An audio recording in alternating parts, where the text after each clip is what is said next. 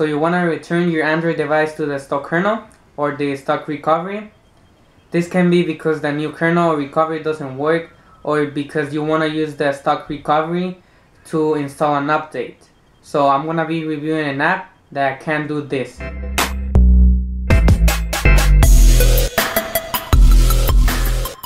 Okay, so I'm actually going to be reviewing two apps, but they do exactly the same thing.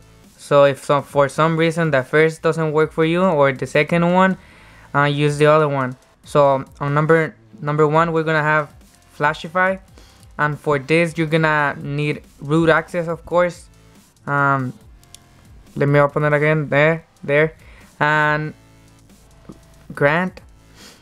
And after that, you're gonna have two options. One is gonna be for Flash, but the first thing you're gonna do is backup whatever kernel or recovery you have. I already have the Torp recovery, so I don't think I'm gonna be making a backup. I don't need it. I should have made it before when I had the stock one, but you can go here and select backup kernel. I think I'm gonna do this one. So backup kernel, and you can save it to whatever you want: SD card, Dropbox, Box, or Google Drive. So I'm gonna select the SD card, back it up, and there it is. There you have it. Now you're gonna have it right there. And to restore it, you're gonna select the backup you made, and then restore this boot image, something like that, and you're gonna select yep. And this app also works for a bunch of stuff. If you wanna flash a recovery, another recovery, boot image, or even a zip file. And that's it for this one. And for the second one, we have backup flash boot recovery. The links for these apps, both of them, are gonna be on the description below, or you can find the apps in the Play Store for free. So this one is basically the same.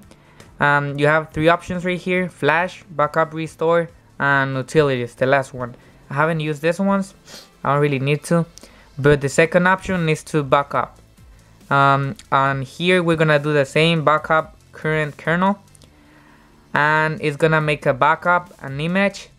And to restore it, we're gonna go back to Flash right here on the left. It's gonna be on SD card boot recovered tool. So we're gonna select Flash boot image, and we're gonna go to there.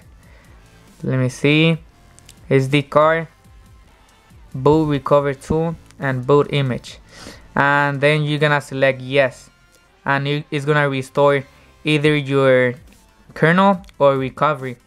And that's it. Pretty easy. So that's it. Pretty amazing apps. If you liked the video, like it and leave a comment. Thanks for watching. Peace out.